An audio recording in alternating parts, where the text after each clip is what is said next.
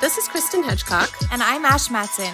You're listening to Apta Sophia, which means useful wisdom in the pursuit of biblical womanhood. All right, we're just going to jump into our episode now. I'm not going to tell you what number it is because literally every time I have told you it's episode number 5, number 6, number whatever, we've been wrong.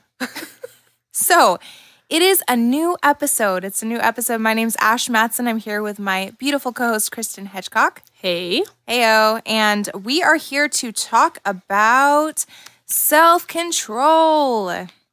That is the topic of our episode today. We are doing a series, just kind of picking through Titus 2 verses, 3 through 5? Uh-huh. Yeah. So this week we are this is another thing I do. Every other time, you guys, that you've heard me say, next week, this week, next week, we don't do this every week. We don't. Yeah. I just have it in my head that we do. And maybe it's the Holy Spirit. Maybe it's the Holy Spirit saying like, hey, you guys are slacking. However, we actually post our episodes bi-weekly. So this time we are going to be talking about self-control. But before we get into our discussion on that, we are going to hit the most important point of every episode, and that is our would you rather. So, Kristen, would you rather be famous when you're alive? I have my short notes. Be famous alive, unknown when die. So, Kristen, I didn't fill that out the way I should have. Oh, that's funny. Would you rather be famous when you're alive and unknown when you die? Or would you rather be unknown when you're alive and famous when you die? I'd rather be unknown alive and famous when I die. What? I have no reason for it. So I do have reason for it. I would hate the attention. I would hate the attention of being famous when I was alive. It depends on what you'd be famous for. I think that's the qualifier there that they miss. Because what if you're famous for farting in front of the president? Again, I don't know. I would want to die if that were the reason. What's a good famous? A good famous? Well, see, the way my mind works is let's say I could be famous for the cleanest house in the world. It's not. It is not clean. It is-ish. Is that even a category of fame? I could. Okay. Who knows? I'll take it. Or the most nicely decorated house, which it's not. So I'm not going to win that award. But then I would feel all this pressure for my entire life to have the X thing that I am famous for. And so I would just much rather be dead and be famous for having the nicest, cleanest house or whatever it is. Or my best banana bread. I do make really good banana bread. You have such cute fame aspirations. Cleanest house and best banana bread. You're such a housewife. I'm such a housewife. That's all you can be famous for. That's all I can be famous for. That is where my spiritual giftings are, and only is my housekeeping skills and my baking skills. Definitely not something like math or science. No, definitely not that. You're a lady. You're a lady. You can't do those things. Yeah. No, I don't know why I automatically wasn't the best labor and delivery nurse ever. That would be Florence Nightingale. Yeah. I could have asked for that, but then again, I don't know, maybe. That is such a beautiful name. Right? Yeah. Florence Nightingale. I need a cooler name. Sorry, Mom. Ash Nightingale. Nightingale. NG. Yep. Wendy Darling. Darling. It's a name like that, Nightingale, Darling. Yeah. From Peter Pan. I love the name Moira. So. Moira? Moira. Mm-hmm. In Hook. Yeah, she's totally judging me. That's her middle name, right? That's her middle name. And I named every baby Barbie. Cute. Moira. Wendy, I'm Moira, it's Angela, the most beautiful Darling. name in the world. Yeah. None of my children were even named Moira. Moira. I'm so glad it is grew not out of that face. Cora could be Moira. Moira. It's such a weird noise. It is Moy, but that's what I loved about it when I was 5. I am so sorry if you have the name Moira. Your name is perfect. I'm so sorry. Ash totally hates your name. Sorry. I'm sorry. I liked it. Just remember that. Yeah, Kristen's being so nice, and I'm like, that sounds fictitious. Let's rail it. Let's rail her. Wendy Moira Angela. Wendy Moira. Mm-hmm. It is Angela. Darling. That's what I remember. That's what I remember too. Okay. But it could be one of those things. What is that effect? Babe. No, I cannot remember. Because I'm not smart enough to know. No, I don't. No, it's like Shazam. Sinbad in Shazam. What are you talking about? It doesn't exist. It's a movie that you think does exist. There's like Shaq with Kazam. And then there's Sinbad with Shazam. Yeah. And a lot of people remember that there was a movie called Shazam with Sinbad. And it does not exist. And it's like... It's an actual effect? I'm going to look it up right now. Because I was just thinking maybe our Wendy Moira Angela Darling was one of those. It was a hook. It was in Hook. Maybe there was no Angela, and it's... Oh, I see what you're saying. Yeah. Wendy I know. Moira Angela Darling. I have just had a long day. And I cannot remember what it's called. There's a Reddit thread. Oh, Mandela Effect. That's what it's called. Mandela Effect. The Mandela Effect. You should look into it. I'm not going to go into it too much right now. But there are a whole series of happenings in the world where people will remember something from pop culture that never existed, or history or something like that. And Shazam was the one that got me because I remembered that, and I just was like, oh, "There's a Reddit thread that has the cover," because everybody's trying to prove that it actually did happen. And I have I can't get sucked into. It's every couple of years I get sucked into this. Well, now I'm gonna have to look it up after this. Wendy Moira Angela Darling. Pretty sure. Yes, it is. Okay. Yes, there's no Mandela Effect. Okay. Involved in this. That is the her actual name. thing. Okay. My bad. Side tangent. Yeah, I think it would totally depend on what I was famous for, and I can't imagine what I would be famous for. Like, if you're a rapper and you're going to be famous for rapping, you want to be famous when you're alive. Right. That's a part of the rap game, if you didn't know. It's important. It's important. You need a good rep. But if it is for, I love what you said about not wanting to have the pressure to live up to your own fame. Mm-hmm. That is such a good point. It is so much easier to be a nobody. Yeah. That's what I want to be. Babe? I couldn't remember what the Mandela Effect was. I was shouting. Yeah. Yes. Okay. So on our next episode, this is the question that we are going to be asking everybody to answer. So head over to our Facebook or our Instagram and weigh in. Would you rather be 11 feet tall or 9 inches tall? Inquiring minds want to know. All right, so now we're diving into our discussion on self-control. So I'm going to pull up the verse. We're going to read the verse real quick so that you know where we're getting this from. And you know what's a really good way to have self-control? What's that? Do a study on self-control. It's kind of like praying for patience this week in my house. I texted Ash last night. Yeah, this morning. And I'm like, you know what's super humbling is when you're snapping at your children and your husband. And then, because you're like, now I got to go upstairs and go write my notes out on self-control. As I just am like, ah! Yes. And like instant conviction. So that has been my week, as I have learned how to have more self-control in taming my feelings. Yes. Yeah.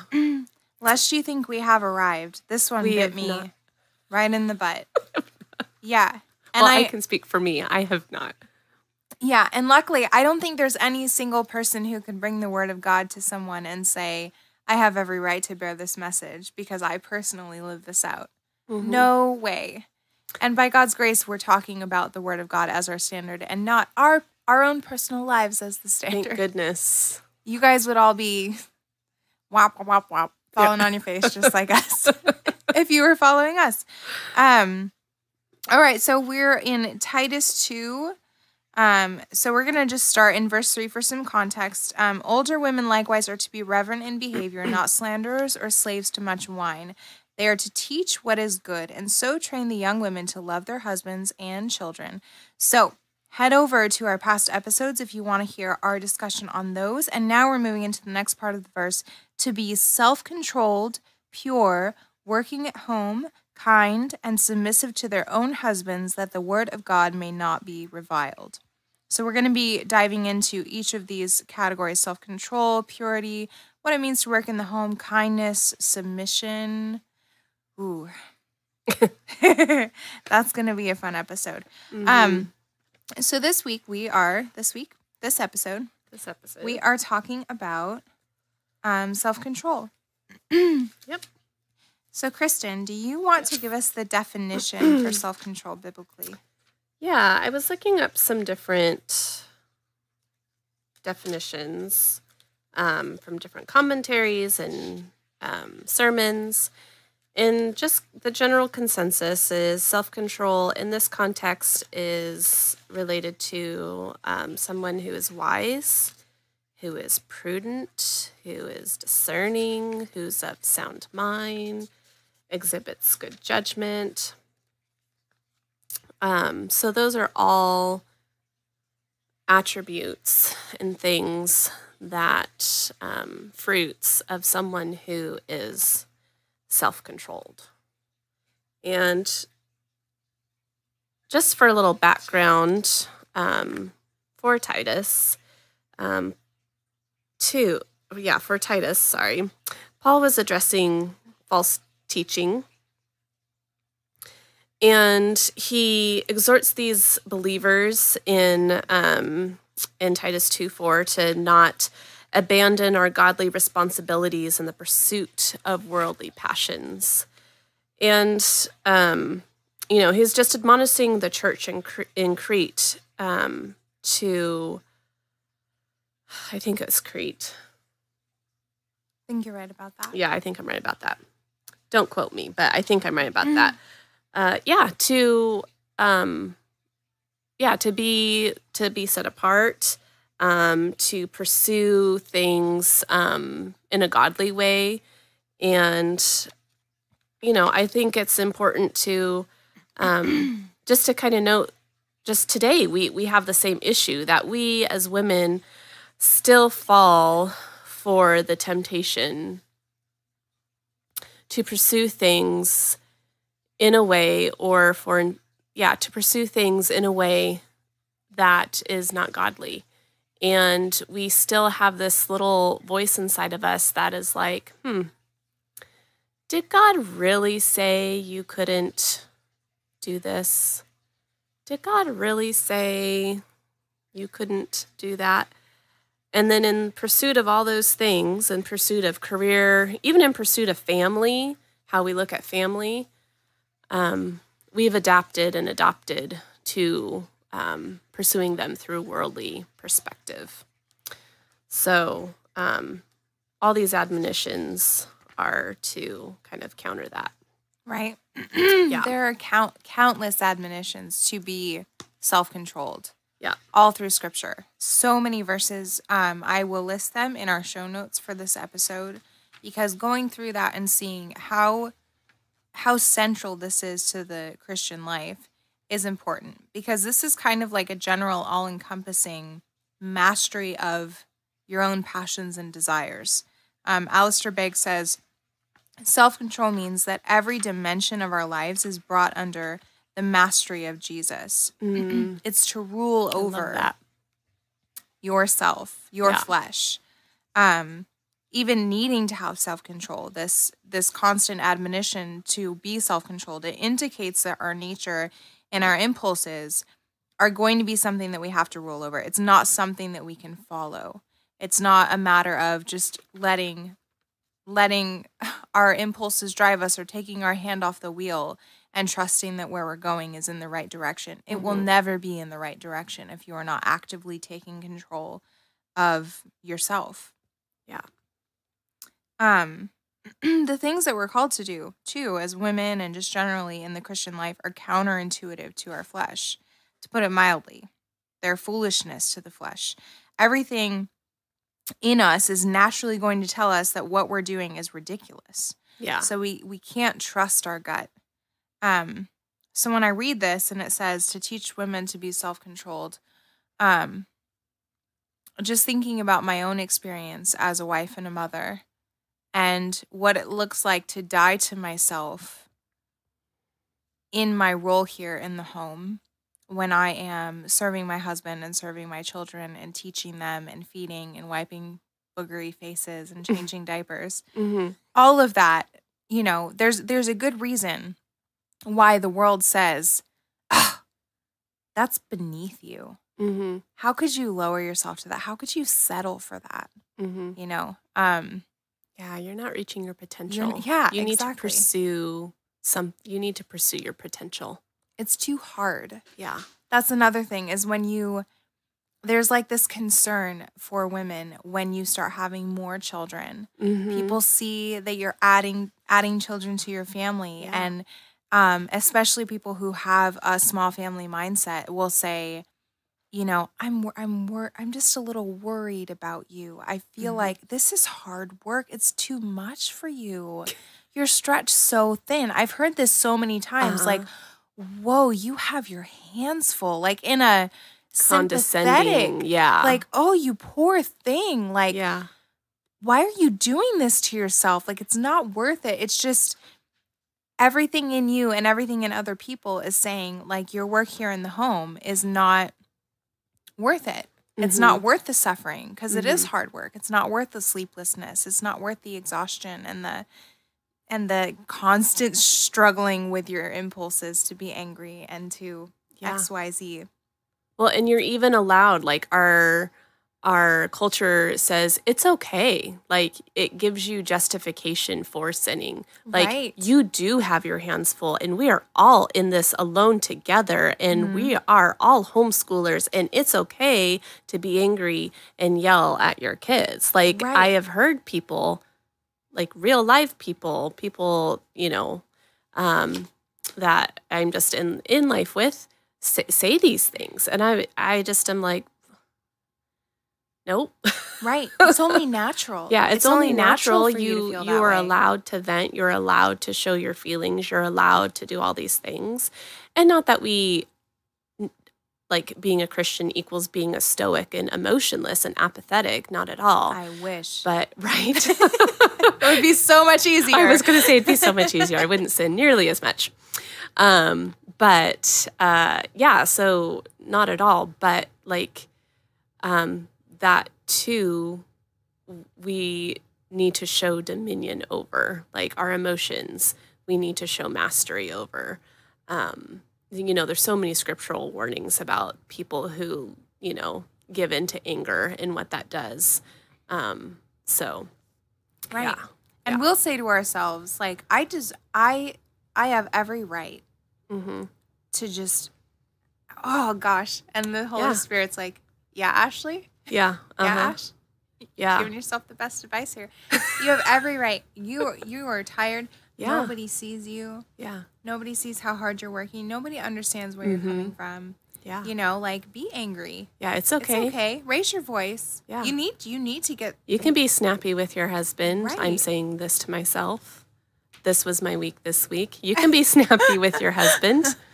He didn't do the dishes and he was home all day with the kids, you know, or whatever. Right. Like, you know, no. Any reasonable person in your shoes would do the same thing. Yeah. Well, that's right. It does come naturally Any reasonable to us. Sinner. Right. Who is also in your sinful shoes. Who is reasoning sinfully. Will also sin. Yes, you are correct. Yes, it does come naturally. Yes. Yes. Of course, yes. Any other person in your shoes would do that because we're all wicked. Mm-hmm. Yeah. It is this like clinging, and there's so much of this too in listening to sermons about self-control. So much of this is about clinging to yourself instead of dying to yourself. Did my cat scare you? Yeah, I thought it was a snake. Sorry. I can totally see how you would mistake my cat for a snake. I have no idea. I think I just saw the tail make a snaky thing. She's got a long tail. And I forgot that there was a cat behind me. And all I saw was a snaky thing. And I thought, where did that snake come from? Yeah. So we've sufficiently defined self-control. Yeah. Just a few verses to consider. Because I really want to put this in the context. Self-control really is a warring against your own flesh. Mm-hmm. It's a warring against your sin. And yeah, so here's one to consider. 1 Peter 2, verse 11. Beloved, I urge you as sojourners and exiles to abstain from the passions of the flesh, which wage war against your soul. Your flesh is waging war against your soul. Its natural passions, its natural desires are at odds with you. Mm-hmm. And in war, the outcome is death for one party or another. James 1, verses 14 through 15. Each person is tempted when he is lured and enticed by his own desire. Then desire, when it has conceived, gives birth to sin, and sin, when it is fully grown, brings forth death. So your own desires are going to lead you into sin and into death. That is what is in you, apart from you very actively seeking out what is God's will and how do I submit to it. So controlling yourself, again, is not every so often when things get really bad, I need to jump on and grab the reins. It is a constant minute by minute thing. Yep. Yeah. Kristen's been reading The Mortification of Sin, and we were just talking about this. Oh, great quote I have here. So this is a quote from John Owen from Mortification of Sin. It says, we need to attack our lusts daily with spiritual weapons, even when we think that lust is dead because it's quiet. We must labor to give it a new blow, new wounds every day. And that is so like sin. And that so is like, the way we struggle. We think we're so on top of it because we haven't had X, Y, or Z, and we let our guard down. And then, like this week, I had a really rough week, really bad attitude this week. I just didn't do all the things that I usually do to keep myself in check, and it just came up, and it was really ugly. Mm-hmm. I just thought that was such a really good, just practical thing that we need to be aware of, and how to mortify this like lack of control and lack of discretion and lack of good judgment. Yes. Recognize it. I remembered I listened to the audiobook probably a year and a half ago. And one thing that I had remembered in our discussion was where he's talking about when you feel like you've mastered, and I'm not going to say this is, I wish I was a Puritan. I wish I could say things as beautifully and perfectly and concisely. Their outlines and the way they build arguments is just the stuff of dreams. I know. It's like I wish every conversation in my life was that way. That would make me so happy. But I'm not going to say it perfectly, but he was saying that when you feel like you've nicked a specific sin in the bud, where you say, well, I've mastered my anger, or I've mastered my slothfulness, or I've mastered something. So now I'm going to move on to the next thing. I've conquered that. I've met that milestone. Now I'm progressing. And you turn your back on that particular sin. That's when it rises up and cuts you down, because there's no sin that we're mortifying in ourselves that is going to be fully, and we know this, fully mortified before we're glorified, before, the day of Christ. And so we have to be aware that there is no sin that we're not engaging in some way. There's no category of sin. It's going to look different for each person. And there's also no sin that we're ever going to master. Yeah. And we can't turn our back on anything. So again, just going right back to that, it is a constant, purposeful thing. Another verse, Ephesians 4, verses 20 through 24. I know it's a lot, sorry. But that is not the way you learn Christ, assuming that you have heard about him and were taught in him, as the truth is in Jesus, to put off your old self, which belongs to your former manner of life and is corrupt through deceitful desires, and to be renewed in the spirit of your minds, to put on the new self, created after the likeness of God in true righteousness and holiness. So just really hammering home there that is your natural disposition. That is the direction your flesh is going to drive you every time you take your hand off the wheel. Mm-hmm. Right into the ditch. Yep, exactly. And it makes sense then that we can see that when, love, joy, peace, patience, kindness, goodness, faithfulness, gentleness, self-control. In Galatians 5, verses 22 through 23, why self-control is included there as a fruit of the Spirit. Mm-hmm. When you're regenerate and when the Holy Spirit is living inside of you, that is where that self-control comes over. There's no control over the flesh apart from the Spirit of God. Right. And that's a really important thing for us to mention here too, is that this is not a talk about pulling yourself up by your bootstraps. Right. Exactly. We definitely need help. Mm-hmm. Not just help. We need somebody to take over. Jesus, take the wheel. Like in its truest context here. Like to quote the great Carrie Underwood. Yeah. Yeah. And one of the ways that we can get an upper hand, if you will, for just trying to get more self-control, besides doing a study on it, is just honestly kind of taking a couple steps back, just so I can collect my thoughts here. But we did last episode or 2 episodes ago, about the law of God, and just one of the purposes of the law of God is to expose sin. Like, how can we know that we're in sin if we are ignorant of the law and what it says?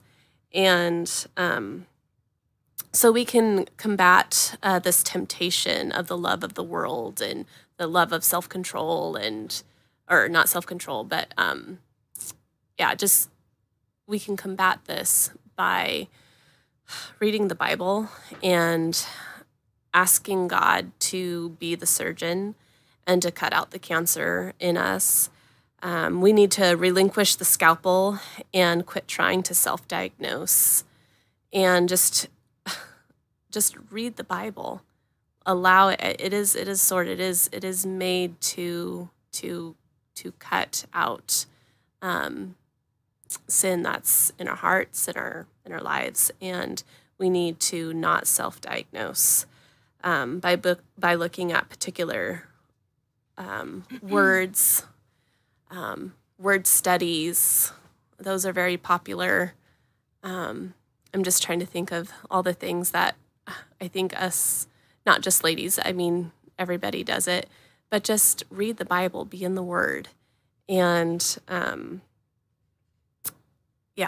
so that, let's see, what am I trying to say? Yeah, I'm just trying to say that you just need to be in the Bible, and you need to let it pour over you, and you need to let it do its work, and not try to look into particulars, but just be faithful to read it. Right. And we were talking about this a few weeks ago, I think, when we were talking about anger. Yeah. And anger management. And how there is like a very secular approach to it, and there's all kinds of books, and there's all kinds of, people know, like, sin is uncomfortable for the unbeliever too. Mm-hmm. Some sins they'll permit. Right. Some sins are incredibly inconvenient. Anger is one of those sins that can really damage relationships and is can cause a lot of very tangible issues real quick. Mm-hmm. So there's all kinds of secular programs that cut out scripture in regards to how do I fix this? Right. And it's not gonna bear fruit. There's no power in it because it's not the Holy Spirit. It's not the Word of God. Yeah, exactly. Yeah. And you had also touched on this with in Galatians. It's funny. So Ash and I don't really share too much when we do our individual studies. We just kind of come together. But I had kind of backed up back in Galatians 5, just walking in the Spirit. And so Galatians 5:16 through 17. But I say, walk by the Spirit, and you will not gratify the desires of the flesh. Okay, so you're not going to gratify that, like, oh, I would just want to do whatever that thing is really, really, really badly. For the desires of the flesh are against the Spirit, and the desire of the Spirit are against the flesh. For these are opposed to each other, to keep you from doing things that you want to do. And so, so be in the Word, be in the Spirit, whether that's, one little trick that I do when I'm feeling very frustrated and that I encourage my kids to do, and it really works, is just, putting on some praise music. It is really hard to be angry and frustrated when you have some really good hymns going. And that's just something that I do for my kids who are really struggling with that self-control, particularly in anger. And I know that because I also struggle with patience so just walking in the Spirit, it really does help combat those feelings and those urges. Yeah. I really like to do topical study. Mm-hmm. I agree with your point that just generally you need to be in God's Word consistently and the whole of it. Like get in there, be studying it. It can't just be like I have this issue now, I'm going to go pick out a few verses. Like you need. I'm feeling very angry, so I want to find all the verses that have where God is just happy.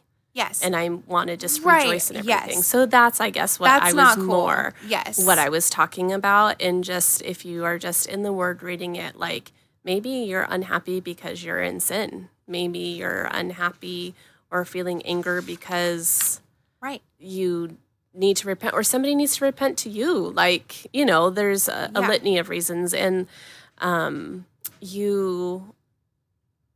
just think that the Holy Spirit works, and I don't know if this has ever happened to you, but you're like, oh, I'm so angry, I'm going to read the Bible, and you're just like, I don't even care. You just open it up, and it's just, I really do think it's an act of the Holy Spirit. You're just like, oh, and you need to repent to those who, no, different verse, bitterness rots the bone. No, not that verse. Yes. What's something that's going to make me feel good? Yeah. Sometimes that happens,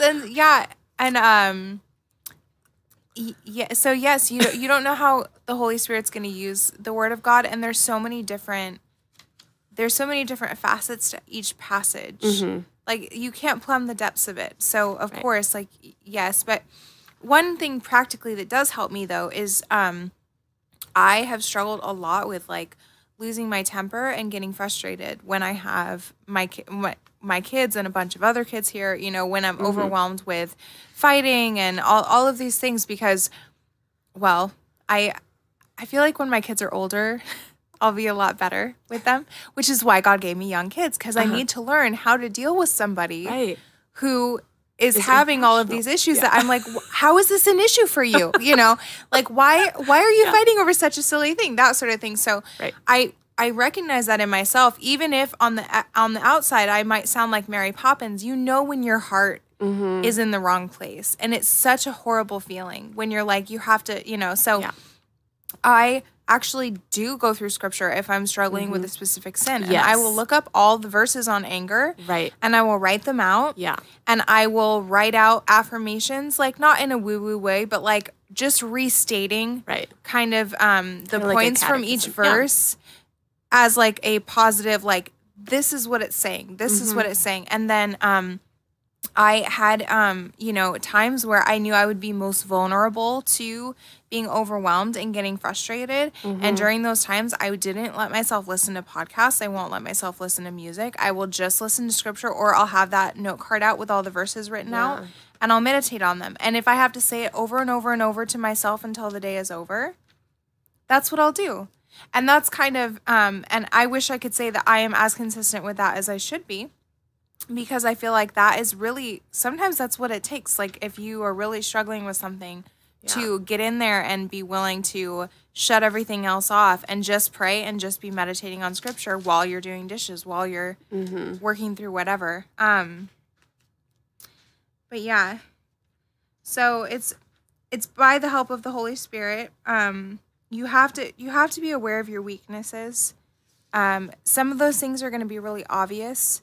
Yeah. I think loss of control for us, it's like it starts out as a high level thing where you'll see, okay, I really struggle with anger, or I really struggle with sloth, or I really struggle with just immodesty of speech, or, controlling my tongue. Those things, because it's like the negative consequences of those things are more tangible. So we're more likely to notice them and be embarrassed, or, whatever.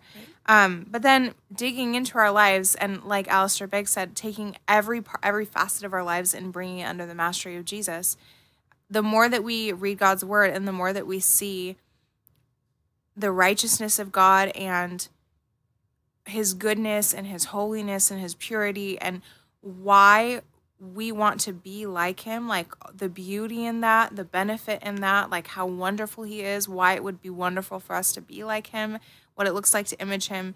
We're going to see more and more ways that we can be controlling ourselves. Right. All of this really starts in the mind, not only in acknowledging, but here's one verse to pull out that's super helpful is Romans 8:5-6.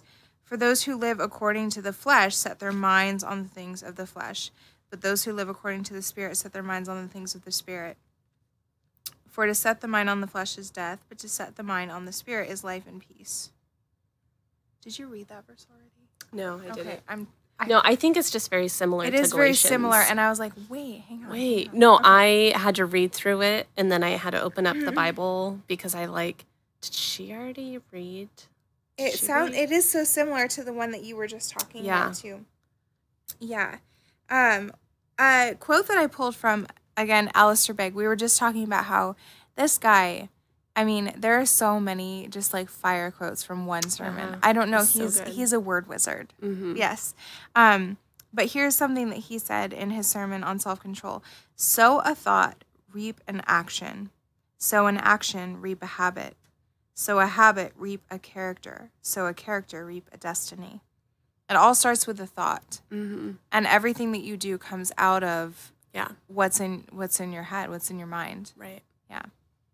One of the benefits of just being disciplined and self-controlled in the ways that we described is honestly, like, the more I've been thinking about it this week, it's just like really like being self-controlled is so foundational. Being disciplined is so foundational to like every single aspect and struggle of my entire life. Like, if I was self-controlled in speech, like, I wouldn't gossip, I wouldn't slander, I wouldn't lie. Right. If I was self-controlled in my anger, I would be patient, and I would be kind, and I would be loving, like, all the time, like all these things. And so, there's a scripture in Proverbs. Did I open up to the right one? Yeah, Proverbs 25:28. It says, "A man without self-control is like a broken city, and it is like a city broken into and left without walls." So someone who doesn't have self-control is like an unfortified city, is another way to put it. It doesn't have walls around it. And I'm not talking about the bad kind of walls that society talks about of like, oh, you have walls, your walls are up. But this is like biblical. Like, right. It is to guard yourself. It is to protect yourself. And protect yourself from what? To protect yourself from fiery darts and arrows.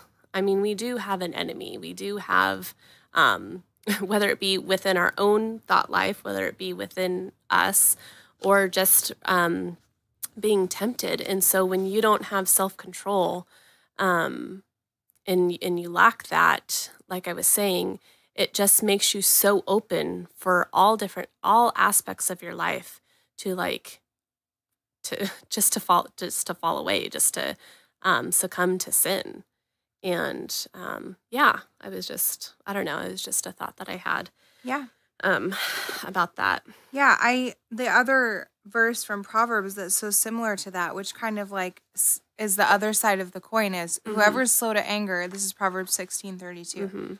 Whoever is slow to anger is better than the mighty, and he who rules his spirit than he who takes a city. Yeah.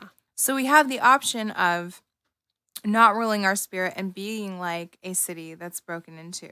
Right. Or we can be the aggressor and we can be the victor in controlling our spirit. So you can either be the victim of your opponent in war, or you can be the victor in this war against the flesh by ruling over your spirit.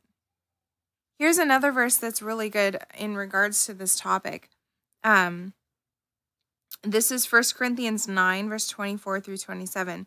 Do you not know that in a race all runners run, but only one receives the prize? So run that you may obtain it. Every athlete exercises self-control in all things. They do it to receive a perishable wreath, but we an imperishable. So I do not run aimlessly. I do not box as one beating the air, but I discipline my body and keep it under control, lest after preaching to others, I myself should be disqualified. It's not enough for us to know the right things. Yeah. It's not enough for us to tell others the right things. It can't stop with head knowledge. It can't stop with biblical knowledge. It has to be applied. Yeah. Not to save yourself. Right. Not to save yourself. But to be fruitful and to run this race well. To not be disqualified, as Paul says. Yeah. I discipline my body and keep it under control. Yeah. I have kind of a longer one too, but it talks about self-control. It's 2 Peter 1, 3 through 11. It's kind of lengthy, but it's just good, I think. It says, I was trying to pare it down, but I just can't pare it down. Oh, maybe I can pare it down. I'll start at verse 5. So 2 Peter 1, verse 5. For this very reason, make every effort to supplement your faith with virtue, and virtue with knowledge, and knowledge with self-control, and self-control with steadfastness, and steadfastness with godliness, and godliness with brotherly affection, and brotherly affection with love. For if these qualities are yours and are increasing, so we don't just stay there, we are increasing, they keep you from being ineffective or unfruitful in the knowledge of the Lord Jesus Christ. For whoever lacks these qualities is so nearsighted that he is blind, having forgotten that he was cleansed from former sins. Anyway, I just thought that was just a really good just a really good verse that when we make practice obedience, it's so much harder to fall when we have those disciplines in place, and just easier to be steadfast and faithful. Right. Yeah. Yeah. Instead of trying to keep track of all of these little habits, like let's make our primary habit one of fighting sin. Right. I make the habit of identifying and fighting sin. Yeah. That could look like a million different things, but as long as your mind is set on, I know that this is where my flesh is going to go. And if I'm not aware and vigilant, my flesh is the thing that will take over. Absolutely. Yeah. The Holy Spirit is not a cruise control type thing. Right. And there is a whole camp of Christians who believe that. Yeah. I'm led by the Spirit. I don't need the word of God. Right. That is not how this works, bro. Yeah. Like, you're in big trouble, because whatever you feel is not the Holy Spirit. Right. Not unless it's like actively submitted to the word of God. Yeah. Yeah. 1 Peter 4:7, the end of all things is at hand, therefore be self-controlled and sober-minded for the sake of your prayers. For the sake of your prayers. We need to be exercising self-control in our petitions to the Lord. It has to be, as Scripture says, according to his will. We need to be praying according to his will. If he's going to answer us and grant us our petitions, we need to be praying as someone who is seeking the will of God in our prayers and not our own fleshly desires. You ask and you do not have because you ask wrongly according to your own desires. I don't know the reference for that, but that just came to mind. I know that's a Bible verse. I know. I was thinking about that not about that verse, but I had all these like verses in my head, and I'm like, one day I will memorize the addresses that these verses belong to. Yes. I'm the worst. Like, I can remember the verse, but man, I'm like, no, what book was that? I'm pretty sure Paul wrote it. So that, narrows that down to 90% of the New Testament. Yeah, that's always hard for me. 1 Peter 5:8, be sober-minded, be watchful. Your adversary, the devil, prowls around like a roaring lion, seeking someone to devour. Mm-hmm. So not only do we have to worry about our flesh, right, we have to worry about the adversary, right, which is something that I just very conveniently do not think about. I don't. I'm totally guilty of, I think it was C.S. Lewis who says there's 2 errors that we can commit in regards to our thoughts about the devils, and one is to give them too much power, and one is to not enough, acknowledge them at all. I think that was in the Screwtape Letters, or the preface for it. But I'm definitely the latter. There are just so many verses, you guys. But yeah, I think we've covered a lot. Yeah. Be connected to your church family. Mm-hmm. Be confessing sin to one another. Mm-hmm. Be aware of your vulnerability. Be aware of the things that are triggering you in your day-to-day life with your husband, with your children, in the management of your home. Any point of weakness there, confess that to the Lord and seek him out in his word, and get someone to come alongside you in accountability. Like we said, the Holy Spirit is the one who's going to accomplish this in you. The Holy Spirit is the one who sanctifies us. It's not our fleshly, like pulling ourselves up by our bootstraps, but God's word gives us many tools to use, many practical tools. So make use of those. And we will be back on our next episode talking about purity. That's the next one. So until then, I will let Kristen take us out. All right. Go love God. Go love your husband. Go love your kids. Cool.